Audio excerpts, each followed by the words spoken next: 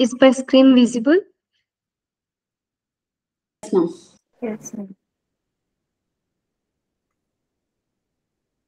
Okay.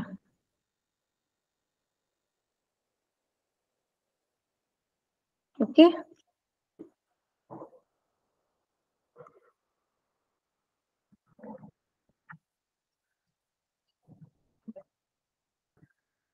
First, we revise what we had studied. This complete syllabus. And we have, I add some more things here also. Okay. What's that? Its time period 6th CE or 7th CE to 14th or 15th CE. That's the time period of Yog Vashishtha. Okay.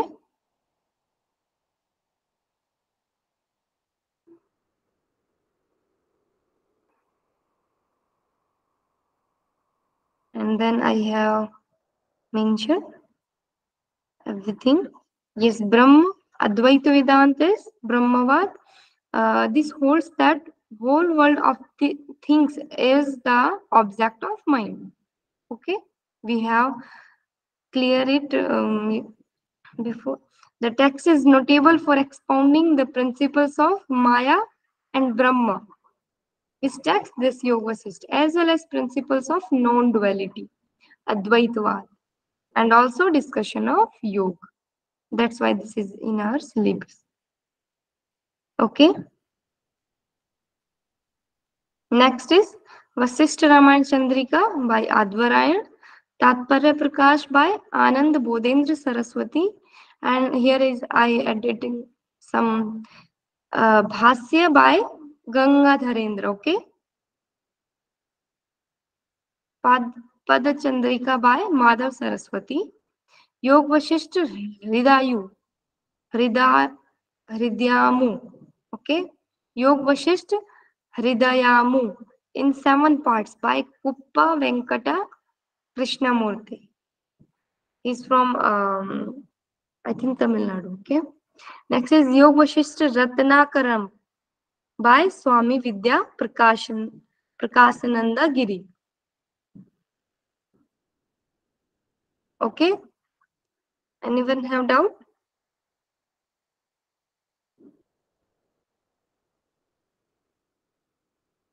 Should we move? Am I audible? Yes, ma'am. Okay. These are 6 prakaran.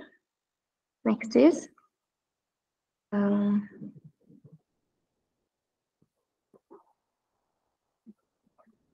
yes, Anita ji. Yes, ma'am. Please tell me what are the discussion in Vairagya Prakaran? It talks about the renunciation, ma'am. How the method, how we should like Vairagya, the same word Vairagya, we should follow the things.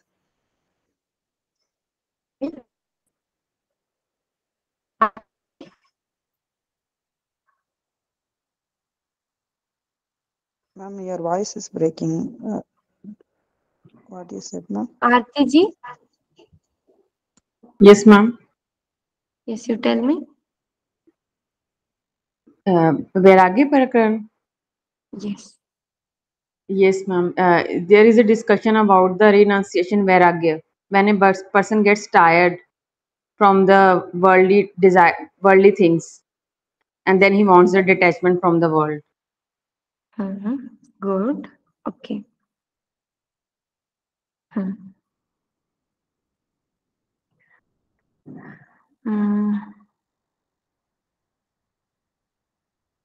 Next is Utpatti Sthiti Prakaran.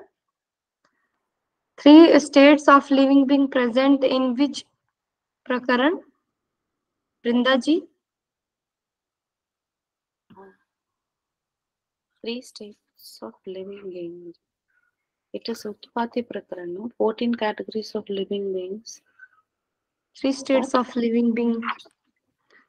Three states of living being: waking, dreaming, deep sleep, are present in Sthiti Prakara.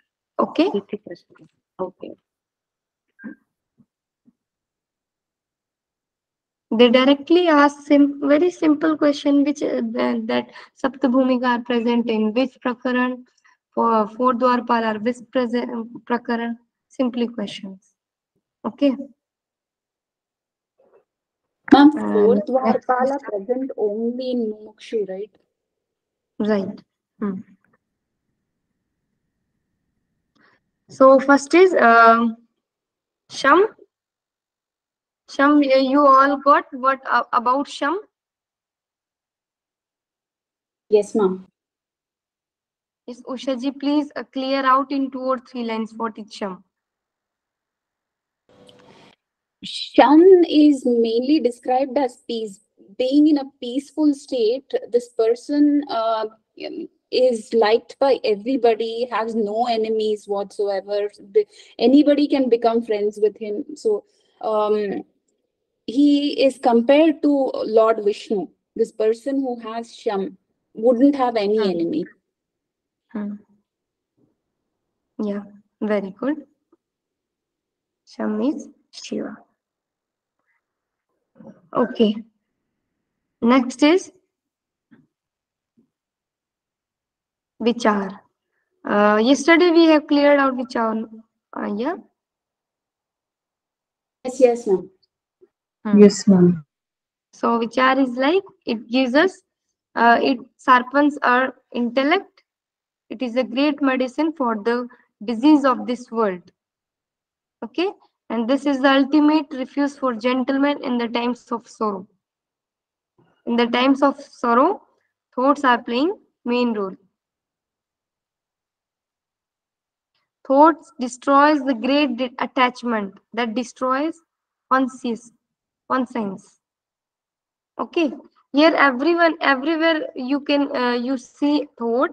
You had to understand that this is uh, Vivek thinking. Okay, thinking of knowledge, thinking of wisdom.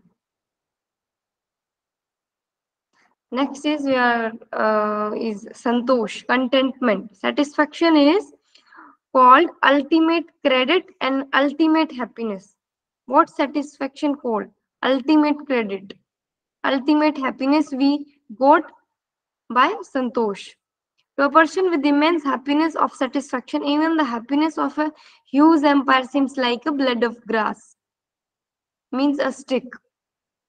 If any person following that santosh, contentment, satisfaction, then what he get, if he has a lot of huge empire, then it seems like a simple stick, a grass.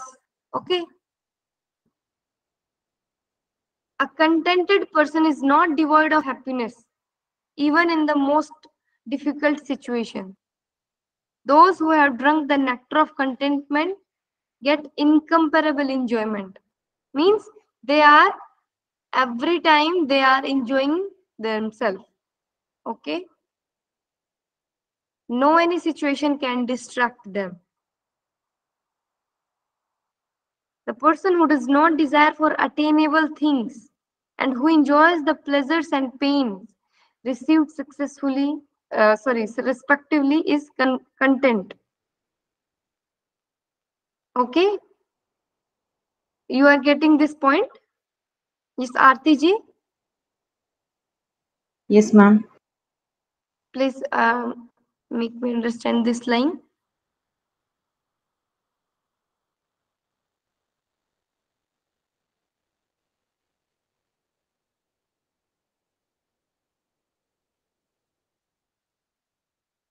The person who has not attachment with the worldly things that are not forever. That things are not forever. Okay. Even he enjoys the happiness he enjoys in also happiness or also in pains. But he He's full remain of in. contentment. He's full of contentment. Okay. Goddess Lakshmi is always present on the face of contented person. This is somehow important. Next is one who is free from happiness and sorrow in attainment and non-attainment of things. The person is said to be satisfied. These are basically very, very simple. Okay, everybody can read it and they can understand. One who does not desire for attainable things and enjoys happiness and sorrow respectively, such a gentle and virtuous person is content. I think this is repeated.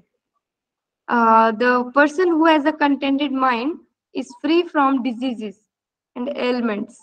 Despite being poor, enjoys the pleasure virtues of the empire. The person who has a contented mind, who has a santoshi mind, is free from every disease and ailment. Okay? Next, the most important is satsangati, the fourth part. Okay, listen everyone, that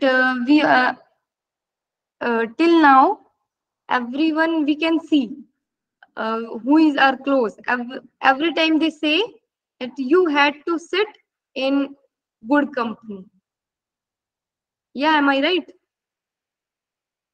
Yes, ma'am. Good company plays a very effective role in our life. Okay, in our behavior, in our thinking. That's why they always say that you had to live in a good company. Your friends must be good or good behavior, good thinkers. Okay. Good company helps everywhere in spreading the ocean of this world.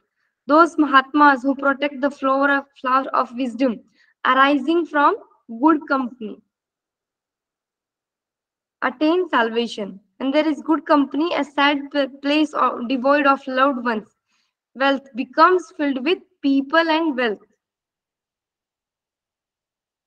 Okay, death becomes a celebration and calamities are avoided.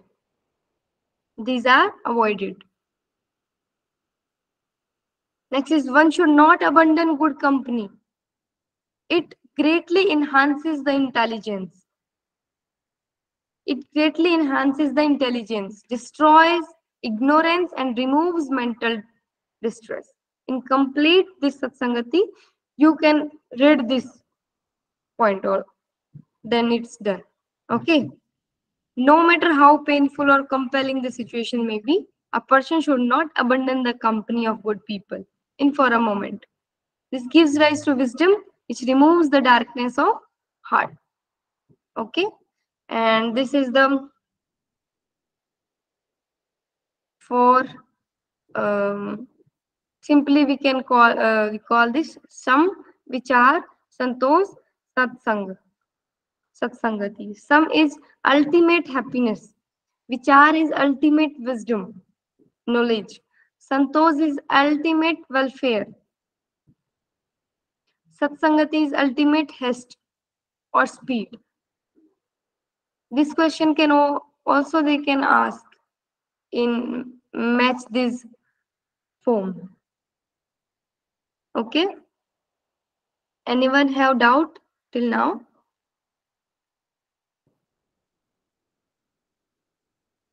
Yes, Aarti ji, Anita ji, Usha ji. No, ma'am. The meanings are looking a little different. What is haste and speed, and how is it related to satsang? In Hindi notes, it is mentioned gati, ultimate gati, speed in every kind of work, in our thinking, in our behavior, in our work. Okay, this is the outcome of being in a good company. Yeah. If you remain, if you are following Sham, then you can get ultimate happiness. If you are following Vichar, it gives you ultimate wisdom. If you're feeling Santosh, following Santosh, it gives you ultimate welfare.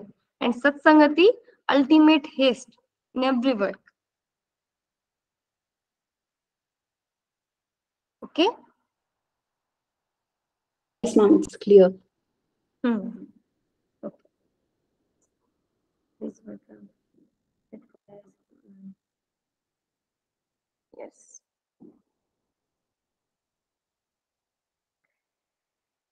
Here is Saptabhumika of knowledge. I had one more slide had to add in this Saptabhumika. Okay. So now we just study Adi Vyadhi. Okay. Anyone have problem? No, ma'am. No. Okay. So discussing about Adi Vyadhi. Adi Vyadhi is the we understand that both are uh, diseases, Adi and Vyadhi. These are when our nadis are full of toxins. Then we faced Adi Vyadhi. Okay.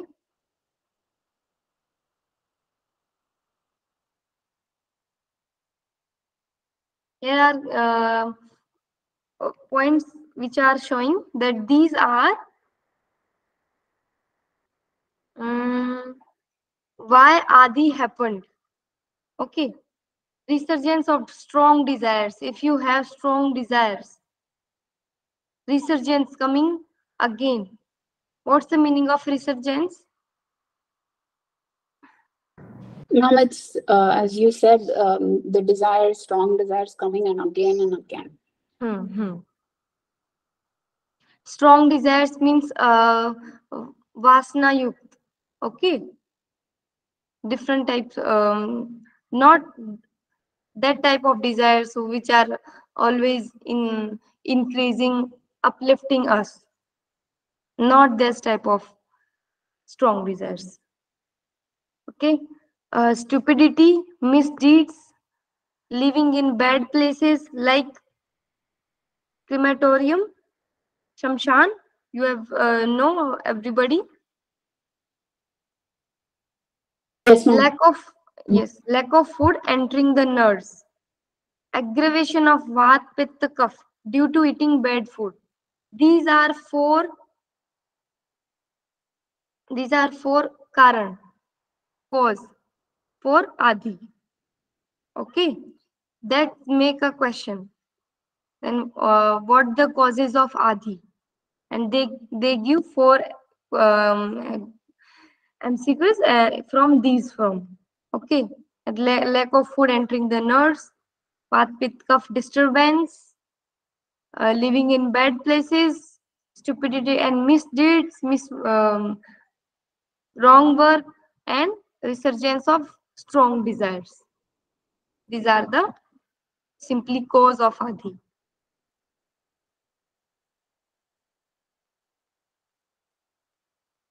Okay, now I have to study from this slide because this is the same.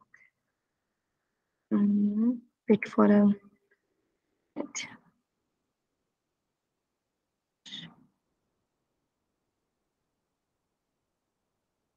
Okay, now this is visible. Yes, ma'am.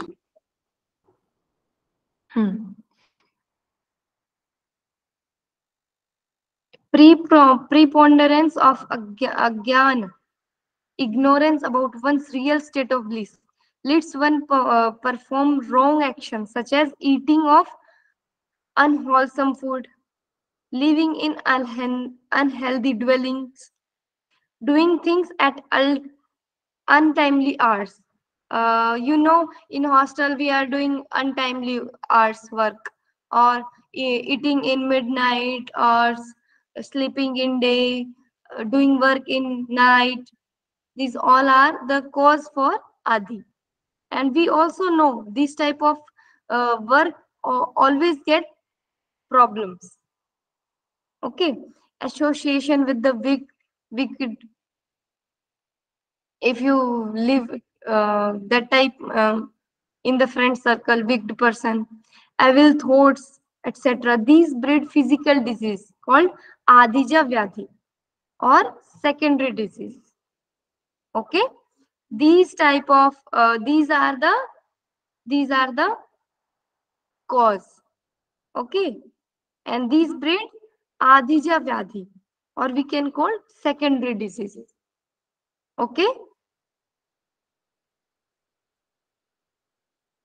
anyone have doubt?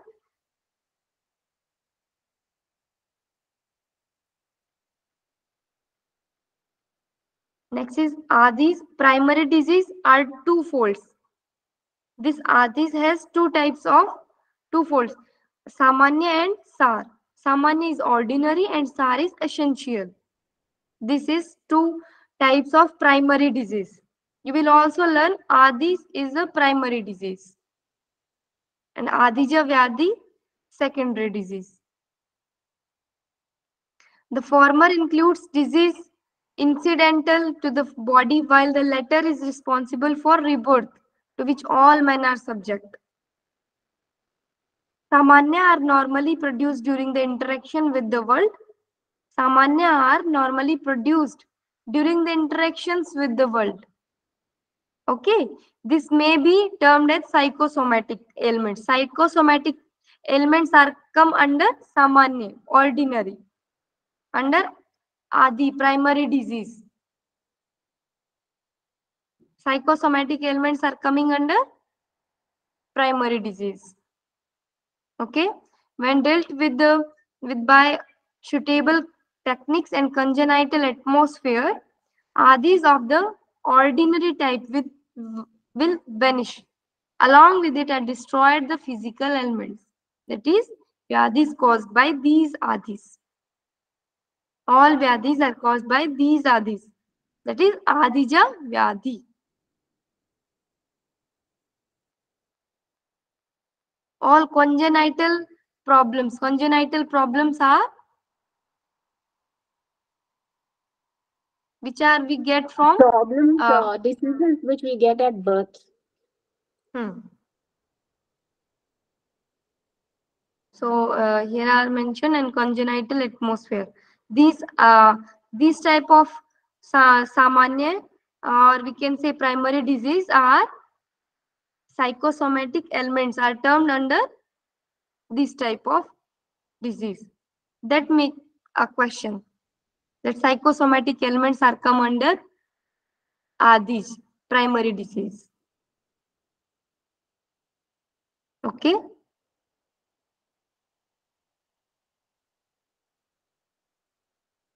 Should we move or anyone have doubt? These are the causes of Adhija Vyadhis and these are the two types, primary and ordinary and essential, Samanya and Sar. And how Samanya caused by simple interaction with the world. These are the two categories of Adis, is it? Samanya and Sara? Yes, yes. Samanya is that which we get after birth. It can happen any time after birth. But Sara, interaction. You say? Sara leads to rebirth. And the ones that we get at birth are congenital, but those come under Samanya, is my understanding right? Okay. Listen, Samanya means ordinary. Samanya are normally produced during the interaction with the world. That's the communicable diseases. Okay, or physical diseases which are get like headache, stress. These type of disease we are getting from outer world. Okay. I had asthma, TB, all type of physical diseases are come under from outer interactions, from outer world. Okay, these are come under Samanya. And Sar is congenital, from birth. Like from birth we can say by our sanskars. By our old sanskars we get the Sar. Okay.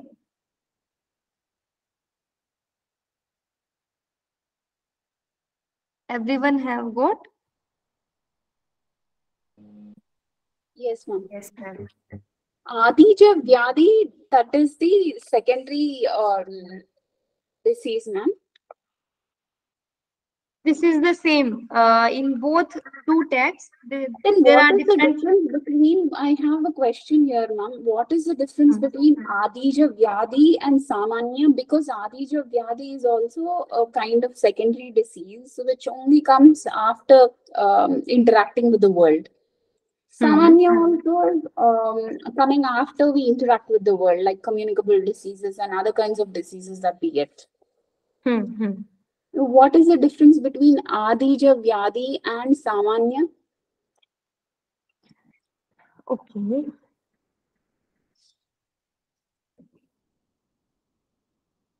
Adija is Samanya and Sar is two types of Adija. Okay. And Adija is primary disease. There are two types, mainly two types. In Adi Vyadi, we have to study Adija and Adija Vyadi. One is Adis and another is Adija Vyadi or secondary disease. This is secondary disease, Adija Vyadi, and Adija is primary disease. Okay, Adija consists ordinary and essential.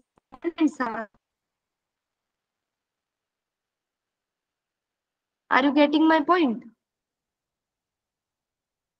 Yeah, but it's not very clear.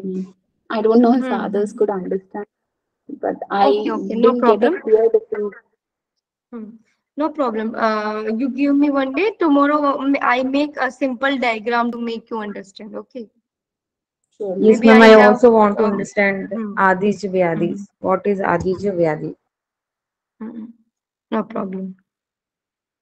Tomorrow I can. Here is more deeply I had mentioned. But if you had not, firstly you had not understand this, then it not goes happen correctly. Okay. So should we finish this class here? Yeah, we'll continue. We'll just leave that there and you can go to the next slide. It's completely slide now. It remaining is Adhivyadi, based on Adhivyadi. And I also know that this is very that type of Ma'am, topic, from the not word easy. Adi is primary and the root cause, right? So we can understand it that way. Adi might be the primary cause for the disease, right? Yeah. So it could be coming from the Okay. mind, originating from the mind. Things which originate from the mind, which lead to a disease in the body. Is that Adija Vyadi? Yeah. So that is the Adija Vyadi. How do we call it a secondary disease? Okay. Listen. In main Upanishad, in Yoga Vashishtha, the real text, and in Lahu Yoga Vashishtha, we are studying from Lahu Yoga Vashishtha. But in Yoga Vashishtha, there is differently mentioned Adi Vyadi, and in Lahu Yoga Vashishtha, there is differently mentioned Adi Vyadi. Okay. In this text, mentioned Samanya Sar, but in this not mentioned. Means both have some different types of divisions. Okay. In my masters, that type of problem we also face, and I also talk to my teacher that please clear me this point also, so that we in paper we should not face problem. Okay. Yes, ma'am. So we end the class today, and tomorrow we will study Saptamika and Adhivyadi completely. Okay. Right.